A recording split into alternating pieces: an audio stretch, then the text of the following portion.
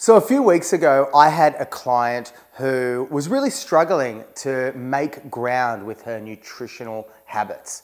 So I said, screw it, I'm gonna come over to your house and take a look at your kitchen, your environment, and see what it looks like and how we might be able to make some alterations to help support some healthy habits and behaviors. So I went over to her place and I opened up her fridge, and what did I see right in front of me? I saw chocolates, like bang at eye level. Chocolate pudding right next to it.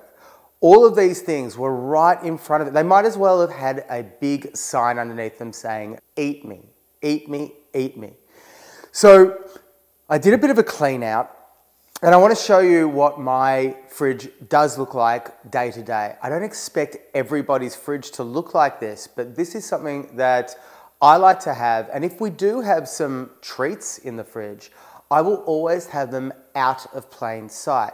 You might think that this is a really, really minor move and something that is insignificant, but I'll tell you right now, having this makes a massive behavioral difference because you don't have that immediate temptation and that immediate reminder that your treat foods are there to be eaten before your highly nutritious foods. So let's take a look. If you look at my fridge right now, you'll see pickled and fermented foods. This ideally should be in a see-through container so you can see the nutritious value of the soup that is here. It was given to us by our sister-in-law. Thank you very much.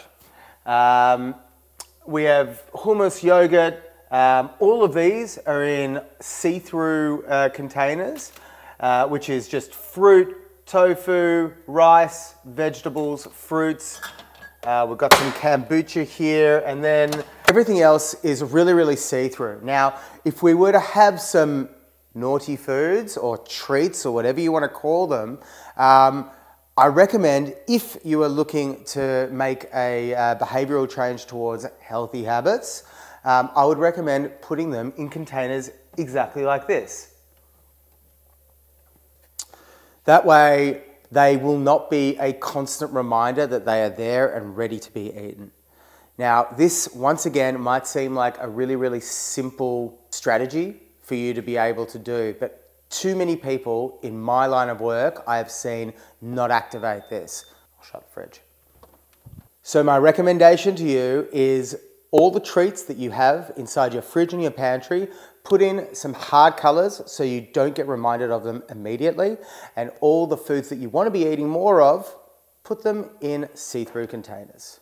Pretty simple, but very powerful.